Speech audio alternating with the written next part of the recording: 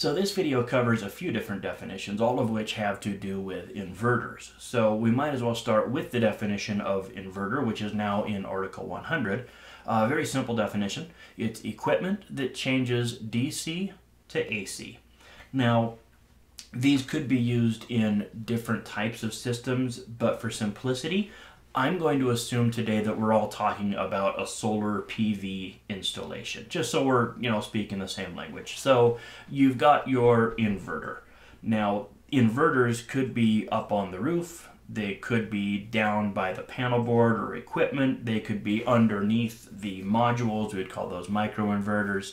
So inverters are simply equipment that changes DC to AC. Interactive inverters are a type of inverter. It's an inverter that's used in parallel with a power source, such as a utility, to supply loads and can deliver power to the utility.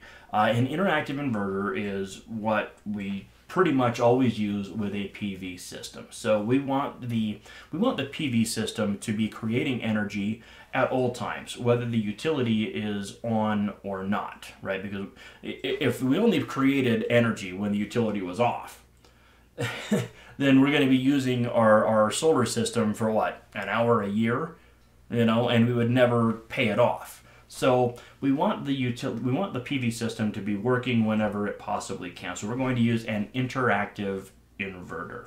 Now, of course, the problem with an interactive inverter is the fact that it is working when the utility is on. So what happens if the utility loses power? Well, here's where it can get a little bit tricky. You see, if I have a generator, the generator, of course, is not an interactive system. It works by itself. The power goes off, the generator turns on, and then the power comes back on, and the generator turns off. We don't want them working at the same time.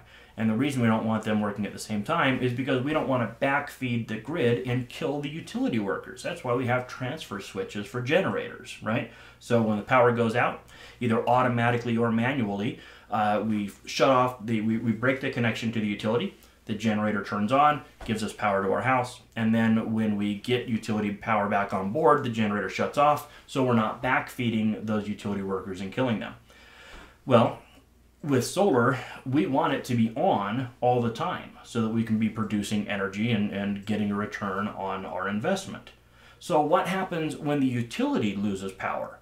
Does that mean that our solar system is going to backfeed the grid and electrocute the utility workers? Obviously, that's not acceptable.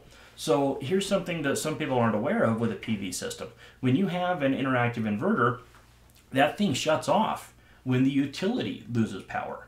So you're not going to use your PV system as a backup for when the utility goes out, not unless you also install some other equipment. So that's kind of the idea with an interactive inverter. We also have a multi-mode inverter, which is kind of the best of both worlds.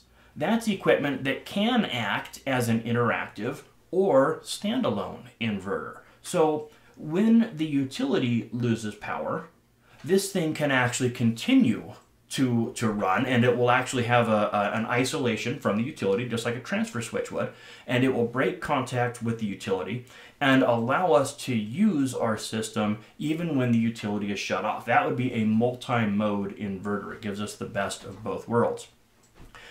Here in September of 2021, to the best of my knowledge, most multi-mode inverters give you a pretty limited amount of power that you can use on the standalone side, but it could be enough power to supply, essential loads at a house or something, which, you say essential loads, there's really not too many essential loads in a house.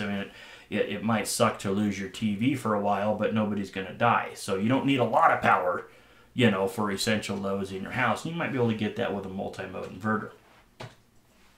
We also have inverter input circuits and inverter output circuits, and they're exactly what those terms sound like. So what's an inverter input circuit? Well, the conductors connected to the DC input of an inverter. I mentioned that inverters could be small, little microinverters up on the roof. They could be a large inverter like this one here that's installed.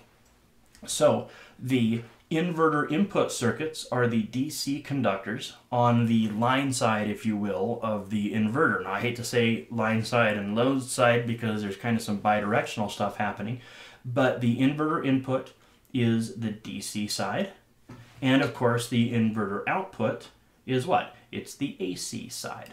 So that's your inverter output circuit. Be sure to like, follow, subscribe, and ring the bell.